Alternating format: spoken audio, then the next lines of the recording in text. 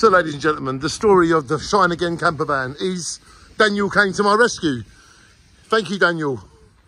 Heart of gold. And anyone can contact you to transport their vehicles? Yeah, mate. Are you like 24 hours a day? Pretty much.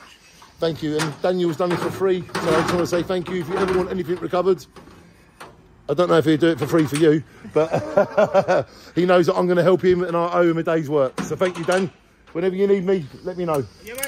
And thank you to Adam and everyone at the car workshop. And the engine now is inside. Look there. That is the engine. This is very seized. That is the gearbox behind it. So we need to go back to the people we brought the engine from, tell them the engine they sold me is seized within 5 months. I'm sure they would do the right thing and return the engine to me. And then we will start again. Shine on, everybody.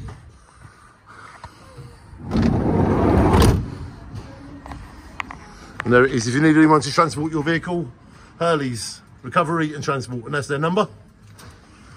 And this is the workshop if you need any work done ever. Shine on, everybody. There are some real good people in the world, and I like to meet them. Hello, how are you? We are the camper van story. And what a story it's been.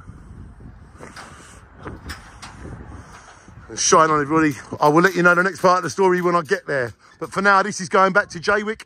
And thank you to the car workshop. Thank you to Adam, Charlie, Jason, Pete.